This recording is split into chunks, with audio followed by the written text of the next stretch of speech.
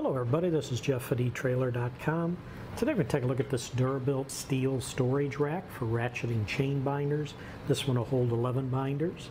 And this rack will secure your ratchet chain binders when they're not in use. As we mentioned, it holds 11 of them, and it will fit most ratcheting chain binder sizes.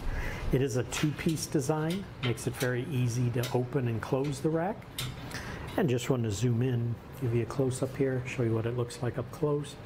Has the curved hooks on it, which will keep the binders in place during transit. And right up at the top here, it might be hard to see. You see if I move it, has the holes there.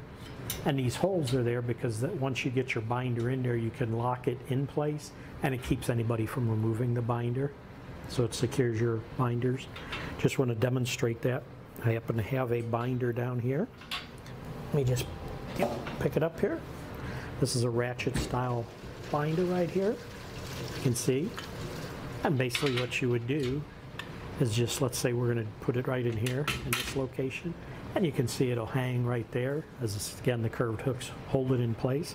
But then again, as you drop this down and then put your lock through there, once you locked it in place, you can see with it in place that you can't get it out of the storage rack with it locked in place. Once you unlock it, and then you just raise up on the inner portion, then it'll allow you to take off the ratcheting binder just like that.